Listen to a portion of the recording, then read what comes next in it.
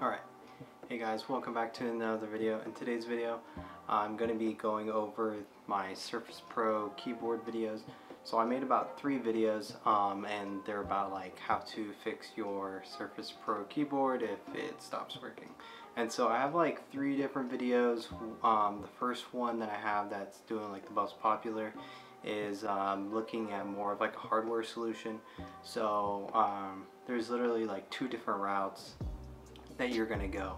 So I only recommend the first solution only if you've been like struggling getting your Surface Pro keyboard to work for like, I want to say over a week. Maybe you spent like a couple weekends, 3 weekends, and you even talked to Microsoft customer service and they weren't able to help you. Then I recommend going through that option.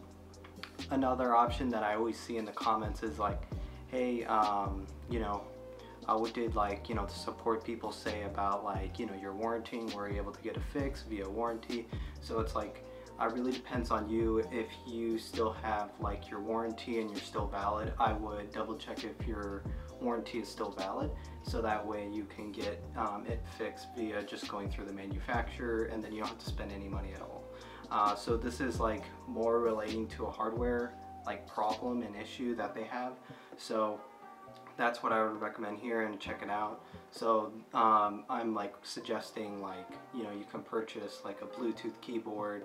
That way you can totally ditch using Microsoft's like Surface keyboard. My next 2 videos that I have is, one is on like the BIOS, so you can try to fix it via software solution. So this is where you believe that it's not really a hardware problem and it's more like a software issue. And this, you can try this method. All it is you're starting up your keyboard via BIOS, and you just make sure that you have the Surface Pro keyboard like on or off. So you can check out that video and hopefully that helps you out. And I have one more video which is kind of just going through, I want to say, the control settings and going in device manager and making sure you're like having like up-to-date like software and stuff like that. And so that's like kind of like more like a common way to fix it, and that one should be fairly easy. I found that one via Reddit and I didn't see any videos, so I decided to put together a video, and it ended up getting about 20,000 views.